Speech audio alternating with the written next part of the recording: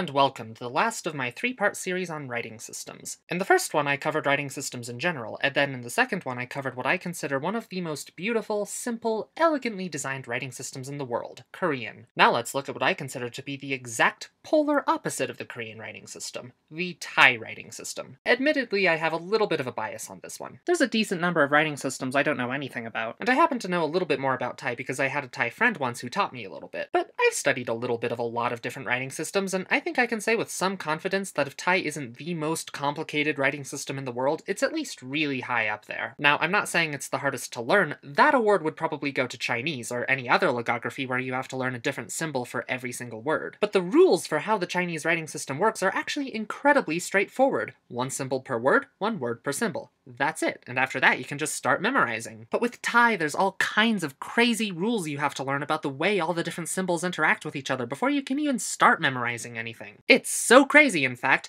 that it wound up taking me a lot longer to do the research for this video than I thought it would, and that's why this video is so late. Sorry about that, by the way. Anyway, I have found 4 main reasons that the Thai writing system has wound up the way it is. Number 1. Thai is an abagida. It looks a lot like an alphabet. There are symbols for consonants and symbols for vowels, and for the most part you just write them left to right. But Thai is actually an abagida, which you might remember is any writing system where you start by writing the symbols for the consonants, and then you modify the symbols for the consonants in some way that indicates the vowel that comes after it. In Thai, though, you don't modify the symbol exactly, you just add the symbol for the vowel, but depending on which vowel symbol it is, you might add the vowel in front of it, or behind it, or above it, or below it. So if you try to treat Thai like an alphabet, you'll wind up hopping all over the place. It's much easier to think of it as divided up into syllable blocks, with each syllable containing the initial consonant in the middle, and then the vowel symbol is somewhere around it. Number 2. Thai is a tonal language, and unlike Chinese, which just kind of gave up on the idea of writing down tones, the Thai writing system tries to incorporate the tones into the writing. It actually does this in a relatively straightforward manner. It just has a symbol for each tone, and you write the tone by writing the tone symbol above the syllable that has that tone. Not that hard, but it does add another important layer of complexity that is going to come up again later. Number 3. Duplicate letters. For this part, you'll need to understand the historical situation that Thailand was in when the writing system was invented. Tradition states that the Thai alphabet was invented by King Pho Hun Ram Khan.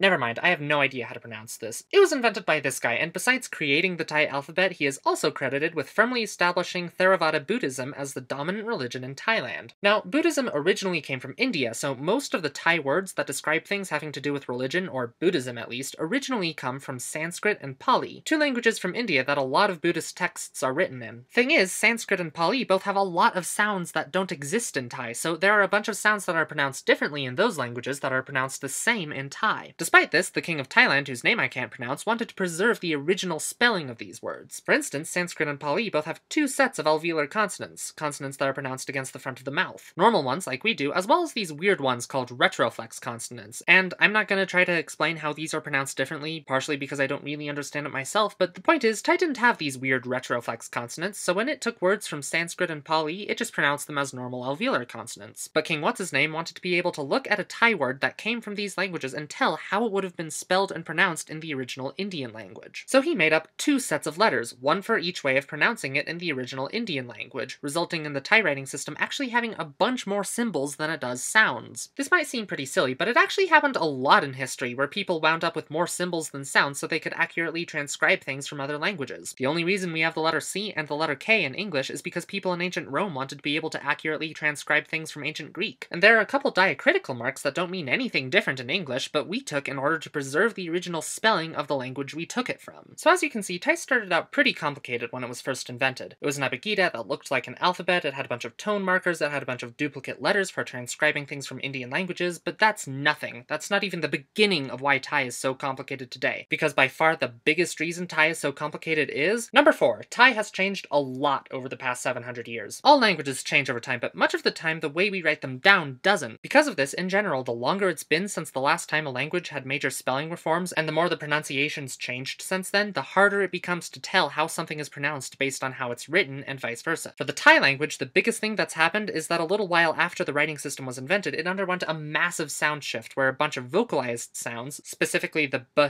d, j, and g sounds, merged with their unvocalized equivalents, becoming pronounced the same as the sounds p, t, ch, and k. This would have made it impossible to tell a lot of words apart if it weren't for one thing. All 3 of the Thai language's tones split into two tones depending on whether the consonant that came before it was originally vocalized or unvocalized. So now a lot of tone symbols might be referring to two different tones, and we have even more duplicate consonant letters than we started out with. To figure out which tone a symbol represents, you need to know whether the consonant that came before it was originally vocalized or unvocalized and decide based on that. My favorite example of this is the Thai aspirated unvocalized alveolar plosive, otherwise known as the T sound, which because of duplicate letters to transcribe Indian languages and subsequent sound merges, has 6 different symbols to represent it with. But it doesn't stop there. The tones have done even more moving around and shuffling since then based on the consonant that comes before it and the vowel that the tone is on, so you pretty much just have to memorize this table of different kinds of consonants and vowels and tone symbols to figure out which tone to use. Now, I know what you're probably thinking. Why would the Thai people go on using this writing system if it's so insane and complicated? Well, for one thing, there's just tradition. I mean, which is easier in the short run? Convincing everyone in the entire country to use a different writing system that you just made up, change all the road signs and replace all of the important records, or just continue teaching kids the same weird rules you had to learn growing up too? But for another thing, consider this. If you plopped a person from 15th century Thailand down in the middle of modern day Bangkok, they'd probably have no idea what anyone was saying. It'd be like us trying to read Shakespeare times a trillion. But at the same time, they'd be able to read all the road signs and communicate with people with writing just fine, because the writing hasn't changed at all in the past 700 years. In the same way, people who live in Thailand today can go up to ancient temples and dig up centuries-old documents and perfectly understand the words written by their ancestors dozens of generations ago. If they were to change their writing system, they would be cutting themselves off from all that heritage, all that culture. Besides, how cool is it that every time anyone in Thailand writes something, they're essentially retracing the steps the language has taken the past 700 years in order to figure out how it would have been written back then. And every time anyone reads anything in Thai, they're basically looking at a representation of how it was written centuries ago and figuring out how it should be pronounced today. If there's one thing to take away from studying the Thai writing system, it's that language isn't just beautiful for how perfect and simple it can be. It can also be beautiful for being complicated, for being arbitrary, and for being a living, modern-day remnant of our ancient past. It does kind of make me wonder, though, how do sound changes like these happen? I mean, if kids learn how to talk from their parents and they learned how from their parents, how do these sound changes start and how do they spread? Well, what if I told you that there is a sound shift going on in English right now? Come back next time when I talk about the cot-cot merger. Anyway, see you then.